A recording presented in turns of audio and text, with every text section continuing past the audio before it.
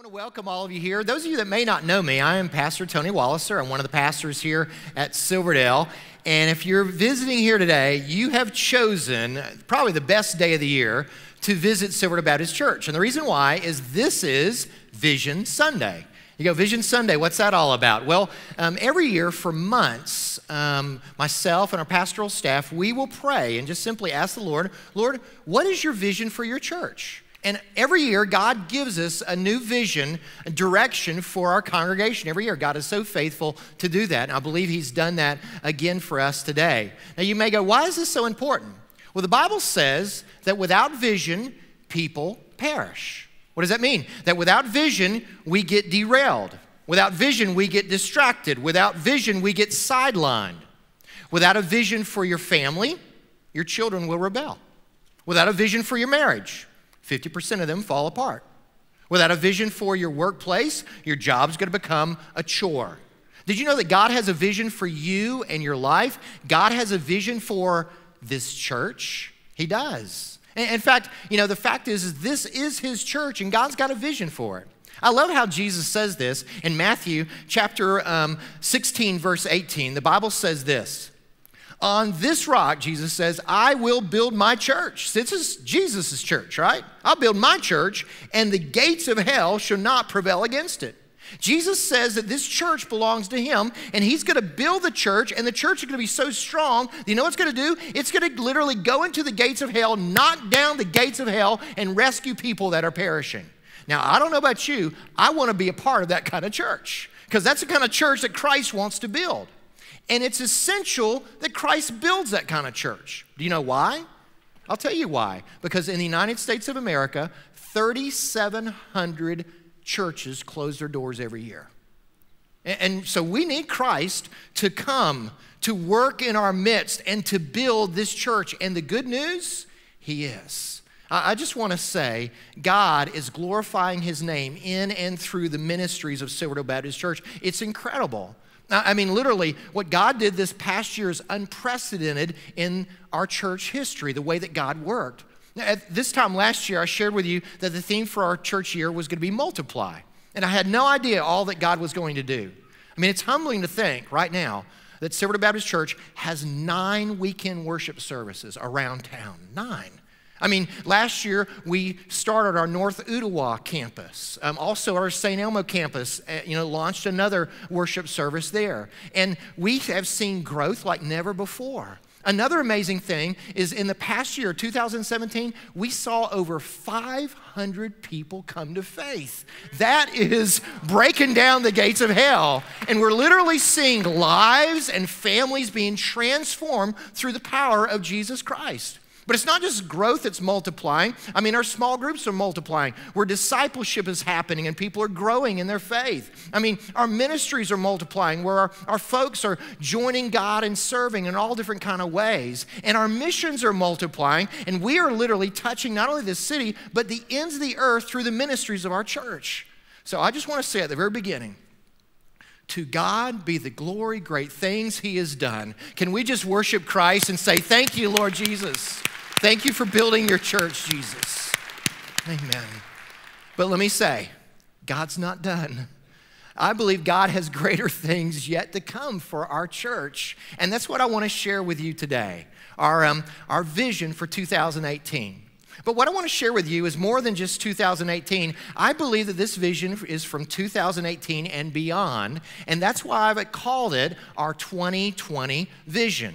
We believe that God wants to accomplish these things in the next 24 months, that by the time we are in the year 2020, these things are going to be accomplished and starting in our church. Now, whenever you hear 2020 vision, probably the first thing that comes to your mind is what? Eyesight. And it is. It's a play on words. Most of you have probably seen an eye chart before, right?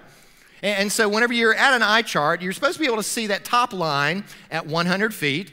You're supposed to be able to see the third line at 50 feet, and you're supposed to be able to read the sixth line at 20 feet, and if you can, you have 20/20 vision, okay? Now, only 35% of us have naturally 20/20 vision. The rest of us need glasses or contacts or surgery or that kind of thing in order to have true, good 20/20 vision. Most of you know that my dad grew up in Switzerland. I've been to Switzerland. It is a beautiful country. It really is. But my dad could not appreciate the beauty of his homeland. Why? Because his vision was so bad. Whenever he immigrated to the United States, he soon joined the Air Force. And one of the first things they did is they gave him an eye exam, and they go, "You're almost blind." And so they put glasses on him. And my dad says the very first time they put glasses on, he's like, "It's like I'd never seen before, you know?" And then when he visited his family again in his homeland of Switzerland, he goes, "Oh my goodness, I lived there all those years and I couldn't appreciate the beauty that surrounding me all along." Well, I believe it's the same way with us. That so many of us, because we don't have God's eyesight, we don't really see what God's doing all around us all the time. And so what I really want us to do as a church is to have God's 2020 vision. God wants us to have his spiritual 2020 vision, to see the world the way he sees the world and to see people the way that he sees people. Now you may go, "Well, what does that look like?" Well, today what we're going to do is we're going to look at one story where we're going to see how God sees people. It's found in the Gospel of John. So go ahead and take your Bibles and turn to the Gospel of John, chapter 4. And then also, take out your Bible study outlines. They're found in the center of your bulletin. You're going to want to follow along and take notes on today's message. And what we're going to do is we're going to see one encounter. It's a very popular story of Jesus' encounter with this Samaritan woman at the well. You're probably familiar with it. But let me set the story up for you, okay? Samaria is in the center of the promised land, okay? And then north of Samaria is what we call Galilee. That's where Jesus did most of his ministry. That's where Nazareth is at. And then south of Samaria is Judea. That's where Jerusalem is at. That's the religious hub of the Jewish people. Now, good Jews would never go through Samaria. They considered it pagan land. And so what they would do, they would cross over the Jordan on the east. They would go east of the Jordan, and they'd cross back over if they're going to go to Galilee. Why? Because no good Jew would ever step foot in that pagan area called Samaria. Now, you may go, why is it that there was such animosity between the Jews and the Samaritans? Well, it goes back like 700 years before. In 700 BC, the Assyrian nation conquered the Promised Land and took in exile all of the Jews. Now, what they did is they repopulated the land with these pagan people. So whenever the Jews came back from exile, back to the Promised Land, some of them intermarried with the pagan people that were there in the land. Those are the Samaritans. They were half-breeds. They were part Jew, part pagan. You know, the Jews would call them, mongrel dogs, muggles, if you use that term. I mean, they're half-breeds, okay? The fact is that the Jews hated them because they were impure. And they're like, you know what? They're pagan land, and we're not even going to put our foot on their pagan soil, so we'll never even go through Samaria. And so there was this incredible hatred that existed for 500 years between the Jews and the Samaritans. Now think of this. Jesus Christ, the Son of God, stepped into that kind of racism, stepped into that kind of segregation. And what does he do? He crosses every barrier. Jesus Christ knocks down every wall. Why? Because he sees people differently than the way that we see people. And so what I want to do today is I want you to see how God sees people, and so that we can have his 2020 vision, all right? So I want you to jot down these several things on your outline. First thing is, Jesus crossed geographic barriers. Jesus crossed geographic barriers. Jesus would not allow somebody's location to keep them from hearing the good news. So look at how this story starts off. Look at it in John chapter 4, verse 3. It says, he, that's Jesus, left Judea, that's the region of the south, and departed again for Galilee, that's the region of the north of Samaria. And look at it, and he had to pass through Samaria. In your outline, circle had to. Now we just said, that most Jews did not go through Samaria. They didn't have to. I mean, why is Jesus going through Samaria? I mean, why is he doing that? I mean, when you read the word had to, you go, okay, was the other road blocked? Was the Jordan River flooded and Jesus couldn't go that other way? No, Jesus had to, and I'll tell you why Jesus had to. Because there was a woman there that needed the gospel. That's why Jesus had to.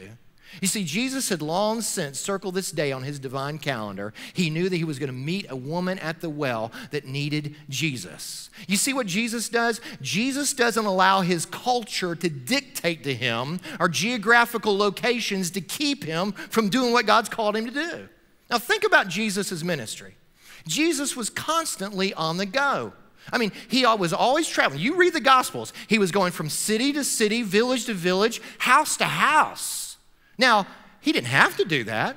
I mean, his hometown was Nazareth. He could have sat in Nazareth and he could have said, you know what? If you're really serious about God, you come to Nazareth and I'll tell you about the kingdom of God, right? You see, that's the way the religious leaders operated in Jesus' day. The Pharisees and the Sadducees, they sat in Jerusalem and they said, you know, if you're really serious about God, you come on to Jerusalem and we'll tell you about God, right? But Jesus didn't operate that way. Jesus said, no, I'm going to go to where the people are, and that's why Jesus is in Samaria, because there's a woman there that would have never come to Jerusalem. And so Jesus is going to where she's at. Now, what's sad about today's church is that we operate more like the religious leaders than we do Jesus. We build a church and we say, y'all come on in here. And if you're really serious about God, you come here, right? That's not how Jesus operated. Jesus said, no, I'm not allowing anybody's location to keep them from the gospel, the good news of Jesus Christ. The first barrier Jesus crossed was geographical barriers. Second barrier that Jesus crossed is this, jot this down. Jesus crossed racial and gender barriers. Jesus crossed racial and gender barriers. Now, I've already said that there was this huge animosity that existed between the Jews and the Samaritans. The Jews look at them as half-breeds, Mongols, right? And you know what? The Samaritans, they hated them right back. They did. In fact, there's actually documented cases where Samaritans would sneak down into Judea on the Jewish festivals and they'd throw pigs over the temple wall to defile their festivals. I mean, there's crazy animosity going on. Listen, for 500 years, this kind of bigotry and racism and hatred was taught to generation after generation that existed for 500 years. You know, you think about the segregation that happened in America and our Jim Crow laws, they don't even come close to the hatred that existed between the Jews and the Samaritans in Jesus' day. And yet, did Jesus allow that to keep him from doing what God wanted him to do? Absolutely not. Jesus crossed over every racial barrier that existed. Check it out, look at it. It's found in John chapter 4, verse 7. A woman, Jesus was sitting at the well, a woman from Samaria came to draw water. Jesus said to her, give me a drink, for his disciples had gone away into the city to buy food. Verse 9, the Samaritan woman said to him, how is it that you, a Jew, ask for a drink from me, a woman of Samaria? Jews have no dealings with Samaritans. This woman, she sees, Jesus says, give me a drink, and this woman's shocked. Why? Because Jesus has broken two cultural rules. One, he's talking to a Samaritan, and two, he's talking to a woman in public. That would have been beneath a Jewish rabbi, and yet Jesus crosses all those barriers and says, you know what? I'm going to talk to this woman. You see, what I love about this is that Jesus didn't allow his Jewishness to keep him from his godliness. Let me put it to you like this. How did this woman know Jesus was a Jew? I mean, Jesus didn't say, hey, I'm a Jew. No. He dressed like a Jewish rabbi. That's how Jesus dressed. Jesus embraced his Jewishness, and yet he didn't allow his Jewishness to keep him from his godliness. And he didn't allow his race to keep him from reaching other races. That's the point of God. And that's what we need to understand as well. I love the way that Pastor Tony Evans puts this. He said this, quote, he says, God's not asking white people to become black and black people to become white. God's not asking white folks to like soul music, and he's definitely not asking me to like country music. I love that. Don't deny your race. Here's the key. But don't let it interfere with God's call in your life. You see what Jesus is doing here? Jesus says, I don't care what racism has existed for 500 years. I'm the Son of God, and I'm breaking down all these walls. I'm here to bring the gospel to everyone. And she's like, what are you doing? I'm not the kind of person you should be talking to. I'm not from the right background. I'm not living the right kind of life. And yet Jesus said, I don't care about all that. I care about you. So Jesus broke down those walls. There's a third barrier that Jesus overcame. Jesus crossed religious and moral barriers. Jesus crossed religious and moral barriers. You see, the Jews and the Samaritans had two different religious systems, and yet both of them were looking for a Messiah. And so what does Jesus do? Jesus looks beyond her religion and even her immoral lifestyle. We're about to see that. And Jesus sees her as a person and loves her. And what is he going to do? He's going to reach her. Now, he's going to correct her religion. He's going to correct her lifestyle. But he sees her and loves her and reaches out to her. Most religious leaders of his day, if they would have known that she was an immoral woman, they would have treated her like a leper. But the good news, folks, Jesus touches lepers. And he touches this woman. Check it out. Look at how Jesus does this. He starts with her physical need. He's talking about physical water, right? And then he moves to her spiritual need. Check it out, verse 13. Jesus said to her, "Everyone who drinks this water will be thirsty again. But whoever drinks of the water that I give him will never be thirsty again." So he's talking about her spiritual need, and she wants to know more about this, right? And so look what she says, verse 15. The woman said to him, "Sir, give me this water." And Jesus is, but you know what? He's got to deal with an issue first, her sin problem. He's got to touch a real sore spot. So what does he say? Verse 16, Jesus said to her, "Go call your husband and come here." The woman answered, "I have no husband." Jesus said to her, "You're right in saying I have no husband, for you have had 5 husbands, and the one that you now have is not your husband." Jesus is saying, yep, you got that right. You have no husband. You've had 5 husbands, and the one that you're living with right now, he's not yours. He belongs to Mrs. Jones down the road. And suddenly this woman's exposed. Jesus has just read her mail, and she knows that this is a divine encounter. And so what does she say? This is her conclusion. Check it out, verse 19. The woman said to her, "Sir, I perceive you're a prophet. I mean, you just exposed my soul. You know everything about me. You must be a prophet." And then later on, Jesus is going to say, "No, I'm more than a prophet. I am the very Messiah you're looking for." Now, here's the deal. Most of us as Christians will say, "Oh yeah, we really want to save people's souls." We do. But here's the problem. We don't treat people like people, right? See, the reason why Jesus had such quick access to this woman is because he was willing to put his Jewish lips on her Samaritan cup. Do you understand? It would have been unthinkable of his day for a Jewish man to put his clean lips on the unclean cup of a Samaritan woman. But because he treats her as a person, as someone worth dignity and love and respect, suddenly he has quick access to her life and her need and her soul. So many of us, we want to bring people to heaven, but we don't want to walk with them here on earth.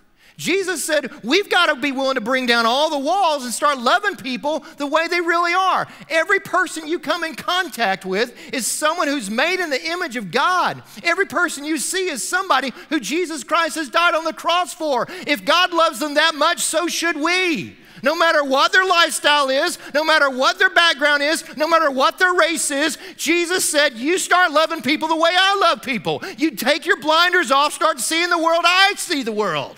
That's what Christ is calling us to. Now, if you know how this story ends, you know this woman comes to faith in Christ. And she immediately rushes back into the village, the people she's been avoiding, and she's telling them, here, come and see this man who's told me everything about me. He's probably the Messiah. Come and see. And you know what? The rest of the village comes out, encounters Christ, and it's a miracle. An entire village of Samaritans come to faith in Jesus Christ. It's crazy cool. Now, what I want to do is I want to contrast Jesus with his disciples. The way this story is set up is that Jesus has sent his disciples into that Samaritan town to buy lunch, okay?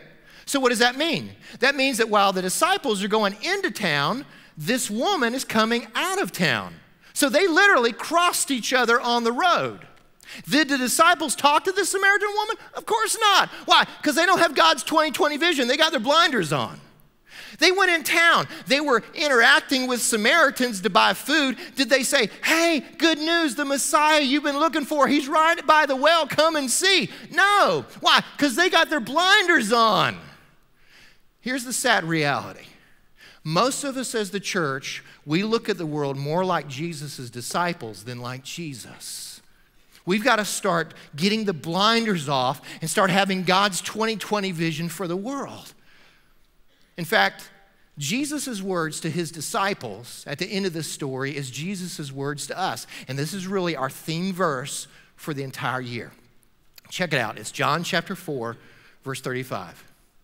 Jesus says to them and to us today, "Look, I tell you, lift up your eyes and see that the fields are white for harvest." 3 times, what does Jesus say? Look, lift up your eyes, see. Take the blinders off. Stop seeing people the way you've been seeing people. Start seeing people in the world around you the way that I see people. And when you do, you'll see a harvest come your way. That's our 2020 vision, that we as a church start seeing people the way that Jesus sees people. Now, as a pastoral staff, there's 4 very specific goals that we as a church want to do in order for us to accomplish this 2020 vision.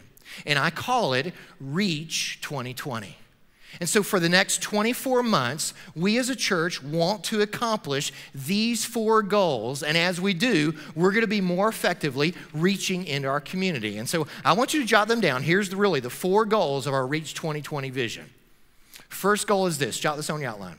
First, we want to continue reaching the next generation by building a new Creekside Worship Center, which also will double our space to reach more youth in our student ministry building. Now, let me unpack that for you. 4 years ago, our church was growing, but we were not reaching the younger generation. We were not seeing 20-somethings and young couples come to faith in Christ through our church. And I knew something as a pastor. We could continue like that, but within a generation, our church would be dying. And so we decided we're going to change our approach in ministry, the way that we do things. And so we started at that time, 4 years ago, at 11 o'clock, a Creekside service. In our student ministry building across the creek, we decided we would launch an 11 o'clock service there, specifically designed to reach the younger generation. And you know what happened? Within 6 months, it was packed out. They were bringing chairs in. And we were seeing young couples and young people coming to faith in incredible ways through our Creekside service. And so we're like, okay, we need to start another one. We didn't know when to start it. And so we said, well, how about 8:15 in the morning? And so we started a 8:15 Creekside service over there as well. I just preached there. It was packed out as well, 8:15 in the morning. And we're seeing unprecedented ways of us reaching this younger generation. But now we got a problem. You got 2 Creekside services that are full, right? And then it created another problem. It's in the student ministry building. What does that mean? We've sort of handcuffed our student ministry because you got an 8:15 Creekside service and 11 o'clock Creekside service. That means that all the youth ministry has to happen in between that. And they are completely packed out and out of space as well. And despite that, it's amazing to see what God's doing in our youth ministry. Oh, it's incredible. This summer and this fall, I mean, literal revival was happening among the students around this place. I mean, so many of them coming to faith. It was just incredible what God's doing. And so we're like, okay, we got a real space issue. God's working in incredible ways in our young adults around here and our youth ministry, and yet we're out of space. So what are we going to do? We decided, okay, the way we're going to solve that problem is build a new Creekside worship venue. And so what we're going to do is literally across the creek, directly facing our present student building, we're going to be building a building there, our new Creekside worship venue. We're hoping that we'll probably hold around 600 people or 650, something like that. And so our 2 Creekside services can continue to grow. But the cool thing about that is because that one building solves 2 problems. Not only is that going to give room for our 2 Creekside buildings to continue to grow, but worship services to continue to grow, but also now that enables our student ministry to not be locked in. They're able to literally double in size, and they're going to have space to grow as well. And so that's the first goal that we have. Now, our academy, Silverdale Baptist Academy, the school, they're also making plans of building a gym over there as well. And so they're doing separate fundraisers to try to build gyms and other classrooms and that kind of thing. And our goal is that this fall, we will start building on that building. And if we accomplish that, I believe as a church, we're going to continue to reach the younger generation. All right? That's goal number 1. Goal number 2 is this. Jot this down.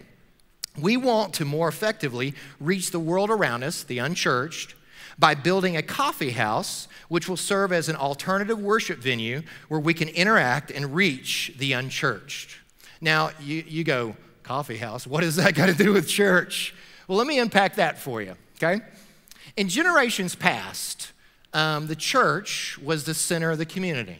The church was the place to go. The church is where, people would connect relationally. But that's no longer the case today. It's just not. In fact, Barna Research says that 20-somethings who used to attend church, 61% of them no longer attend church. Now, some people will hear that statistic and they'll go, well, what's wrong with this generation? And my response is what's wrong with the church? So the church is no longer meeting the needs of this generation. And whether we like it or not, coffee houses have become the gathering places of our community. It's become that in our culture. It's like, coffee houses have become, postmodern wells. I mean, think about it. What was Jesus doing at a well? Jesus is at a well because that's the gathering place where culture would cross. Well, coffee houses happen to be those places where our culture will cross. And so following Jesus' example, we're going to build a coffee house for our church. Now, really for our community. You go, where's it going to be located? God's already provided prime location for us. We have 1 acre of unused land that is right there on Bonnie Oaks, right next to the new Wendy's.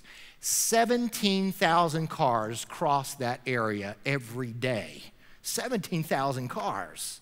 And so what we're going to do is we're going to build a coffee house. Rather than building another church building where people may come possibly once a week, we're going to build a coffee house where our culture and society are going to cross with us 7 days a week.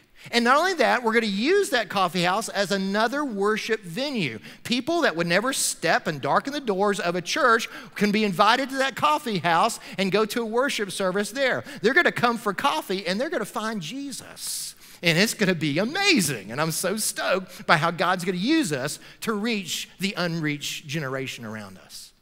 That's goal number 2. Goal number 3 is this. Jot this down. We want our church to take the lead in reaching our city and community by using all the profits from our coffee house to fund partnerships touching the inner city. Our church is the largest church in the tri-state area. And Jesus said this, to whom much is given, much is required. I honestly believe that God is calling us as a church to take the lead, that we as a church would take the lead in reaching our inner city, to breaking down all the racial barriers and walls that have existed there from generation to generation. Isn't it time? Isn't it time those walls went down? We as a church have to take the lead in doing that. You go, well, how's that going to happen? We already have dozens of incredible partnerships with amazing ministries that God's using. Partnerships like YCAP and Urban Partnership and Community Kitchen. We're involved in Howard High School and Donaldson Elementary School. Of course, we have our Hispanic ministry. We have the food bank there at our St. Elmo campus. We have dozens of amazing ministries that God is using in incredible ways. And so what we're going to do is we're going to continue those partnerships, but we're going to take all the profits from our coffee house, and it's going to continue to fund those partnerships. And you couple all that new resources with all the volunteerism of our church, and I believe that our church is going to start making headways. And the barriers and the walls that have existed in this community forever will suddenly begin to start coming down over time. That is what I believe God's calling us to do as a church. There's a 4th goal that I feel like God wants us to do as well, and it's this. Number 4 is this. We want to reach Appleton by purchasing land for a future church campus. Appleton is about to experience a population explosion, and we want to be prepared to reach these new families for Christ. Advisors tell us that the next big growing area in Hamilton County is going to be the Appleton area. I mean, it's going to be blowing and going with so many new homes going on there. And yet, here's the sad reality. There is not a growing church in that entire area. There's not.